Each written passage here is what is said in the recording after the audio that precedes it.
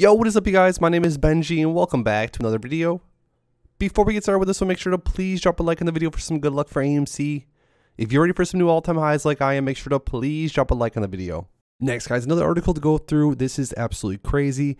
Robinhood exec sold AMC shares 2 days before January's trading restriction, says lawsuit.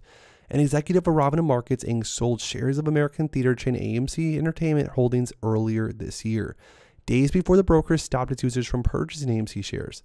The move came in January as the battle between retail and institutional investors reached its climax, with the former causing heavy losses to the latter by joining forces to drive up selected companies' share prices by making large stock purchases. Robinhood was caught in the middle of the saga as it was responsible for settling trades made by users who were looking to buy more shares of AMC and other companies to profit from their meteoric price increases. Details of the internal chat revealed in a class action lawsuit alleging Robinhood of causing investors losses. The courtesy of the lawsuit filed in the United States District Court of Southern District, Florida, details of Robinhood Chief Operating Officer and President Mr. James S.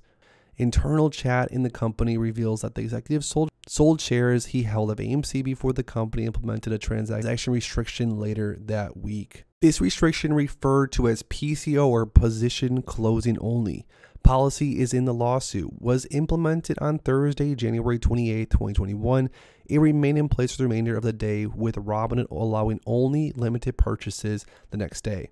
So basically, by only allowing people to close their positions, what do you think is going to happen to the share price? This suit shares an excerpt from an internal Robinhood chat in which Mr. Smartwout told Robinhood employees that he has sold his stake in AMC and that his company would focus its attention on GameStop the next day. This excerpt from a chat dated January 26 quotes the executives as stating, "I sold my AMC, FYI. Tomorrow morning we are moving GME to 100%, so you all are aware."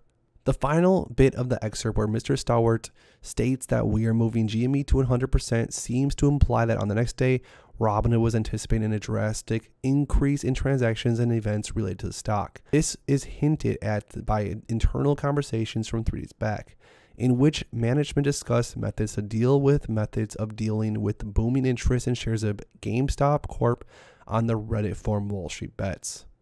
The suit claims that mismanagement of Robinhood's part and the PCO caused losses to the plaintiffs, who had no option but to sell their shares at later dates at lower prices than they originally could have. In blog post during this time period of the lawsuit, Robinhood explained that it restricted share purchases to ensure that it could meet deposit requirements with clearinghouses that process the company's customer transactions. The suit accuses the management of failing to foresee these requirements and causing losses to customers. Now, I don't know what's going to happen and what will come out from this, but I hope the retail investors get what they deserve. But if you want to stay up to date with everything else that's going on with AMC, because trust me, there's a lot more to go through, make sure to please subscribe to my channel with notifications turned on so you never miss out on a video. Also, drop a like in this video for some good luck moving forward for AMC. And lastly, go to the second link down below in my description and join my private exclusive Discord server. Thanks as always, guys, and I'll see you in the next one.